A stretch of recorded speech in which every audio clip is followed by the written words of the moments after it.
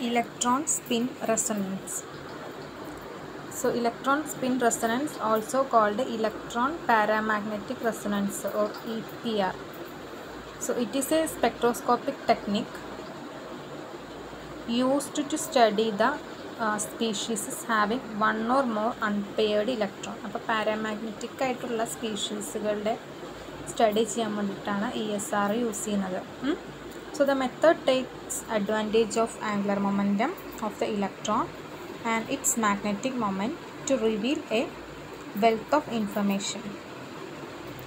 ഇപ്പോൾ angular momentum എന്ന് പറഞ്ഞാൽ രണ്ട് തരത്തിലുണ്ടാവും, സ്പിന്നും ഉണ്ടാവും, ഓർബിറ്റലും ഉണ്ടാവും. ദ ആംഗുലർ മൊമെൻറ്റം അസോസിയേറ്റഡ് എന്തിന് കാരണമാവും? ഒരു മാഗ്നറ്റിക് മൊമെൻറ്റിന് കാരണമാവും. ഓക്കെ, അപ്പോൾ ഈ magnetic moment most of the കേസിലും സ്പിൻ ആംഗുലർ മൊമെൻറ്റം കാരണമാണ് ഉണ്ടാവുന്നത്. ഓക്കെ, സോ നമുക്ക് ട്രാൻസിഷൻ അയോൺസ്, ഫ്രീ റാഡിക്കൽസ്, അതേപോലെ തന്നെ ഓഡ് നമ്പർ ഓഫ് ഇലക്ട്രോൺസ് ഉള്ള ആറ്റംസൊക്കെ സ്റ്റഡി ചെയ്യാൻ വേണ്ടിയിട്ട് നമുക്ക് ESR ഉപയോഗിക്കാനായിട്ട് പറ്റും. So spin magnetic moment μs നമുക്ക് എങ്ങനെ ഡിനോട്ട് ചെയ്യാം? ഒരു ഇലക്ട്രോണിൻ്റെ μs is equal to എന്താണ്? It is -g into μb into s/h cut. Okay, where g എന്ന് പറഞ്ഞാൽ ഇവിടെ ഗൈറോ മാഗ്നറ്റിക് റേഷ്യോ ആണ്. അതേപോലെ തന്നെ μb എന്ന് പറഞ്ഞാൽ ബോർ മാഗ്നറ്റോൺ ആണ്. ഇനി if angular momentum is expressed in h cut, then നമുക്ക് എങ്ങനെ എഴുതാം? ഈക്വേഷൻ എങ്ങനെ മാറ്റി എഴുതാൻ പറ്റും? -g into μb into s എന്ന് എഴുതാം. h കട്ടിലാണ് നമ്മൾ എക്സ്പ്രസ് ചെയ്യുന്നത് എന്നുണ്ടെങ്കിൽ. ഓക്കെ, ഇനി ദ ഓർബിറ്റൽ മാഗ്നറ്റിക് മൊമെൻറ്റ്, ഇപ്പോൾ നമ്മൾ സ്പിന്നിന് അസോസിയേറ്റഡ് ആയിട്ടുള്ള മാഗ്നറ്റിക് മൊമെൻ്റ് ആണ് പറഞ്ഞത്. ഇനി അടുത്തത് എന്താണ്? Orbital magnetic moment μl. Orbital angular മൊമെൻറ്റത്തിന് corresponding ആയിട്ടുള്ള മാഗ്നറ്റിക് മൊമെൻ്റ് ആണ് μl എന്ന് പറയുന്നത്. Okay, so that is equal to -μb into L, where L is the orbital angular momentum of the electron in units of h cut. അപ്പോൾ total angular momentum എന്ന് പറഞ്ഞാൽ spin കാരണമുള്ളതും ഉണ്ടാവും, orbital angular momentum കാരണമുള്ളതും ഉണ്ടാവും. അപ്പോൾ μ is equal to എന്താണ്? μs plus μl ആണ് വരിക. That is equal to എന്താണ്? -g into μb into s minus μb into L എന്ന് വരും അല്ലേ. സോ ഈ സിസ്റ്റത്തിന് if the system has only spin magnetic moment, അപ്പം എല്ലിൻ്റെ ഭാഗം, അതായത് μlൻ്റെ ടേം ഉണ്ടാവില്ല. അപ്പോൾ നമുക്ക് എന്ത് കിട്ടും? μ is equal to -g into μb into s എന്ന് വരും. ഇവിടെ നെഗറ്റീവ് സൈൻ എന്താണ് ഉദ്ദേശിക്കുന്നത്? മ്യൂവും എസ്സും ഓപ്പോസിറ്റ് ഡയറക്ഷൻസ് ആണ് എന്നാണ് പറയുന്നത്. ഇനി നെക്സ്റ്റ് പ്രിൻസിപ്പിൾ ഓഫ് ESR.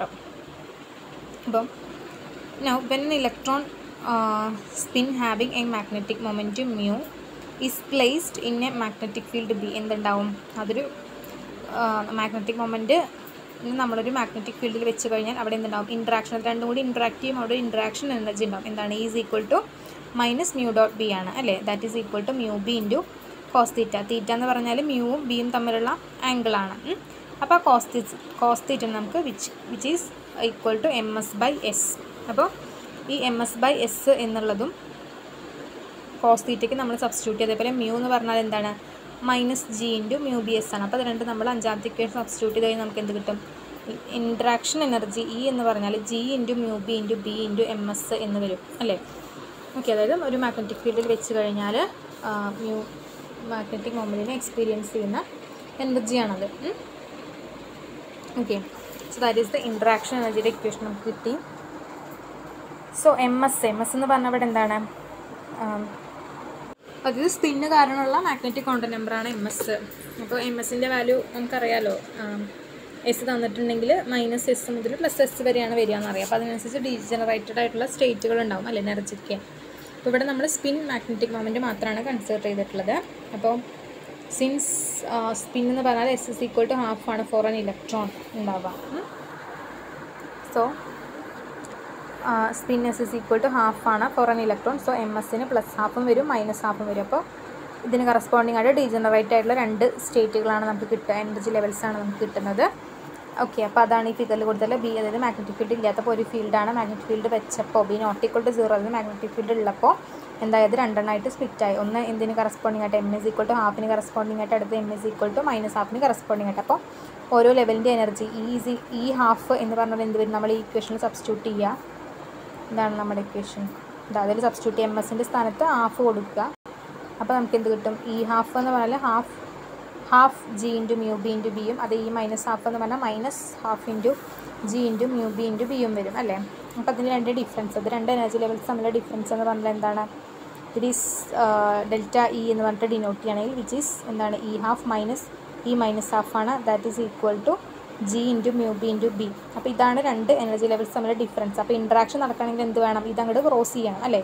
അപ്പോൾ വരുന്ന റേഡിയേഷന് എന്ത് ഫ്രീക്വൻസി വേണം, അല്ലെങ്കിൽ വരുന്ന റേഡിയേഷൻ എനർജി എന്ന് പറയുന്നത് എന്തായിരിക്കണം, ഇതിന് ഈക്വൽ ആയിരിക്കണം. അതാണ് condition. H new is equal to എന്തായിരിക്കണം എന്നാണ്, G into mu B into B ആയിരിക്കണം. അപ്പോൾ ഇതാണ് റെസൊണൻസ് കണ്ടീഷൻ എന്ന് പറയുന്നത് four E S R observation. E S R കാണണമെങ്കിൽ നമുക്ക് G into mu B into B എന്ന് പറയുന്ന ഒരു എനർജി ഉള്ള ഒരു റേഡിയേഷൻ വന്നാലാണ് എന്തുണ്ടാവുക, അവിടെ ഇ എസ് ആർ സ്പെക്ട്രം നമുക്ക് ഒബ്സർവ് ചെയ്യാൻ പറ്റുക, അവിടെ എന്ത് നടക്കുള്ളൂ, ട്രാൻസിഷൻ നടക്കുള്ളൂ. ഇനി ഒരു ഫ്രീ ഇലക്ട്രോണിൻ്റെ കേസിൽ എന്താണ് ജി എന്ന് പറഞ്ഞാൽ 2.0023 ആണ്. ഓക്കെ, അപ്പോൾ ഒരു സപ്പോസ് നമ്മളൊരു ഫീൽഡ് 0.34 ടെസ്ല ഉള്ളൊരു ഫീൽഡ് നമ്മൾ എടുക്കുകയാണെന്നുണ്ടെങ്കിൽ നമ്മുടെ ഇക്വേഷൻ എങ്ങനെ എഴുതാം, നമുക്കൊന്ന് ന്യൂ കണ്ടുപിടിക്കാമല്ലോ. എട്ടാമത്തെ ഇക്വേഷനിൽ നിന്ന് ന്യൂ കണ്ടുപിടിക്കാം. So new is equal to 2.0023 into 9.274 into 10⁻24 joule T inverse into 0.340 divide by 6.626 into 10⁻34 joule second. അപ്പോൾ നമുക്ക് ഫ്രീക്വൻസി വരും 9528 മെഗാ ഹെർട്സിലാണ് വരുന്നത്. അപ്പോൾ അത് ഇവിടെ കിടക്കുന്നത് മൈക്രോവേവ് റീജിയനിലാണ് കിടക്കുക. ഓക്കെ, ഇനി അടുത്തത് പറയുന്നത് ടോട്ടൽ ഹാമിൽട്ടോണിയൻ ആണ്. ഇപ്പോൾ ഒരു the electron in A system under investigation. ഇലക്ട്രോണിന് എങ്ങനെ ഉണ്ടാവും, കംപ്ലീറ്റ് ഫ്രീ ആണെന്ന് പറയാൻ പറ്റില്ല. കാരണം ഇലക്ട്രോൺ ഇൻഡിപെൻഡൻ്റ് ആയിട്ട് നിൽക്കണ്ടില്ലല്ലോ. അത് ഒന്നുകിൽ എവിടെ ഇരിക്കും, എന്നുള്ള ഒരു ആറ്റത്തിൽ ലൊക്കേറ്റ് ചെയ്തിട്ടുണ്ടാവും, അല്ലെങ്കിൽ മോളിക്യൂളിലായിരിക്കും, അല്ലെങ്കിൽ ഒരു ക്രിസ്റ്റലൈൻ എൻവയോൺമെൻറ്റിലായിരിക്കും. അപ്പോൾ നമ്പർ ഓഫ് ഇൻട്രാക്ഷൻസ് എവിടെ ഉണ്ടാവും, നമ്മുടെ ഒരു ഇലക്ട്രോണിനെ എക്സ്പീരിയൻസ് ചെയ്യും. അപ്പോൾ അതിനനുസരിച്ചിട്ട് എന്തുണ്ടാവും, ടോട്ടൽ ഹാമിൽട്ടോണിയനിൽ ഇതിൻ്റെയൊക്കെ കോൺട്രിബ്യൂഷൻസ് വരും അല്ലേ. അപ്പോൾ നമുക്ക് അത് എന്തൊക്കെ കോൺട്രിബ്യൂഷൻസാണ് ടോട്ടൽ ഹാമിൽട്ടോണിൽ വരിക എന്ന് നോക്കാം. അതിൽ ഫസ്റ്റ് വൺ എന്ന് പറയുന്നത് എന്താണ്, electron. Okay, first one is electron kinetic energy. So this is the kinetic energy term is due to the motion of the electrons which is represented by എന്താണ് -h²/2m into del square. ഇനി അടുത്തത് എന്താണ്, internal potential energy. ഈ potential energy എന്ത് കാരണം ഉണ്ടാകുന്നത്, the electron under consideration in the field of all other electrons and nuclei in the atoms. Okay, iron or molecule which is usually denoted by V0 എന്ന് പറഞ്ഞിട്ടാണ് നമ്മൾ ആ potential എനർജീനെ denote ചെയ്യുക. പിന്നെ അടുത്തത് ക്രിസ്റ്റൽ പൊട്ടൻഷ്യലാണ്. അപ്പോൾ നമ്മൾ എടുക്കുന്ന ആറ്റം അല്ലെങ്കിൽ മോളിക്യൂൾ അതല്ലെങ്കിൽ അയോൺ എന്ന് പറയുന്നത് അത് ലൊക്കേറ്റ് ചെയ്തിരിക്കുന്ന ഒരു ക്രിസ്റ്റലൈൻ എൻവയോൺമെൻറ്റിലാണെന്ന് വിചാരിക്കുക. അപ്പോൾ അങ്ങനെയാണെങ്കിൽ എന്ത് വരും, the electrostatic potential due to all the charges surrounding the species of interest has to be considered അല്ലേ. അപ്പോൾ ഈ ഒരു പൊട്ടൻഷ്യൽ നമ്മൾ വി ക്രിസ്റ്റ് എന്ന് പറഞ്ഞിട്ടാണ് ഡിനോട്ട് ചെയ്യുക കേട്ടോ. ക്രിസ്റ്റൽ പൊട്ടൻഷ്യലിന് വി ക്രിസ്റ്റ് എന്ന് പറഞ്ഞിട്ടാണ് ഡിനോട്ട് ചെയ്യുന്നത്. ഓക്കെ, സോ ഈ ക്രിസ്റ്റൽ പൊട്ടൻഷ്യൽ കാരണം എന്താണ്, എനർജി ലെവൽസിൻ്റെ സ്പ്ലിറ്റിംഗ് ഉണ്ടാവും. ഇതിന് നമ്മൾ സ്പൈൻ സ്ട്രക്ചർ സ്പ്ലിറ്റിംഗ് എന്ന് പറയും. ഓക്കെ, അപ്പോൾ ഈ ഫ്രീ റാഡിക്കൽസിൻ്റെ കേസിൽ എന്താണ്, ഇപ്പോൾ ഒരു കോൺട്രിബ്യൂഷൻ 0 ആണ്, കാരണം ഫ്രീ റാഡിക്കൽസിൻ്റെ കേസിൽ. ഓക്കെ, ഇനി അടുത്തത് നെക്സ്റ്റ് എന്ന് പറയുന്നത് എന്തായിരുന്നു, electron Zeeman energy. Okay, so the electron Zeeman energy represent the direct interaction between the electron spin magnetic moment mu s and the external magnetic field B. mu s ഉം B യും തമ്മിലുള്ള interaction കാരണമാണ് electron Zeeman energy. ഇത് നമുക്കറിയാമല്ലോ, magnetic field വെച്ചിട്ടുണ്ടെങ്കിൽ എന്തുണ്ടാവും, mu magnetic field വെച്ചാൽ അത് സ്പ്ലിറ്റ് ആവും. So electron Zeeman energy. So that Hamiltonian HSB എന്നാണ് അതിനെ ഡിനോട്ട് ചെയ്യുക, which is equal to -μs.b.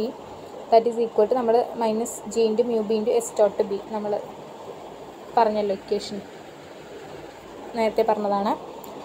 അടുത്ത കോൺട്രിബ്യൂഷൻ എന്ന് പറയുന്നത് ന്യൂക്ലിയർ സീമാൻ എനർജിയാണ്. ന്യൂക്ലിയർ സീമാൻ എനർജി, ഇപ്പോൾ ഇവിടെ നേരത്തെ പറഞ്ഞത് ഇത് എന്തായിരുന്നു, ഡ്യൂ ടു ദ ഇലക്ട്രോൺ ആണ്, ഇവിടെ ന്യൂക്ലിയർ ആണ്. Okay, so the interaction energy of the magnetic moment mu I എന്ന് പറഞ്ഞാൽ ഇലക്ട്രോണ് ന്യൂക്ലിയസ് ഒരു പൊസസ് ചെയ്യുന്നുണ്ടല്ലോ, ഒരു സ്പിൻ ഉണ്ട്, അതാണ് അതിന് കറസ്പോണ്ടിങ് ആയിട്ടുള്ള മാഗ്നറ്റിക് മൊമെൻ്റ് ആണ് മ്യൂ ഐ എന്ന് പറയുന്നത്. Okay, so the interaction energy of the magnetic moment mu I of the nucleus with the external magnetic field. So that is given by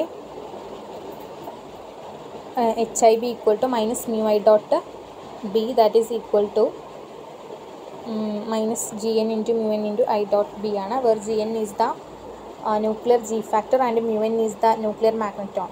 Okay. അടുത്തത് next contribution എന്ന് പറയുന്നത് nuclear electron spin coupling ആണ്. Nuclear electron spin coupling,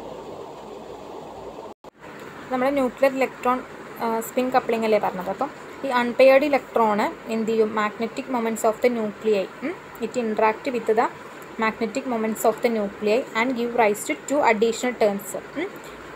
first term എന്ന് പറയുന്നത് nuclear electron spin കപ്ലിങ്ങും അടുത്ത term എന്ന് പറയുന്നത് Fermi contact ടേമുമാണ്. അപ്പോൾ ഈ ഒരു സ്പ്ലിറ്റിങ് കാരണം നമുക്ക് ഒബ്സർവ് ചെയ്യുന്ന സ്പെക്ട്രം എന്തായിരിക്കും, it is A hyper fine structured spectrum. അപ്പോൾ അതിന് നമ്മൾ ഹൈപ്പർ ഫൈൻ സ്ട്രക്ചർ എന്ന് പറയും. ഓക്കെ.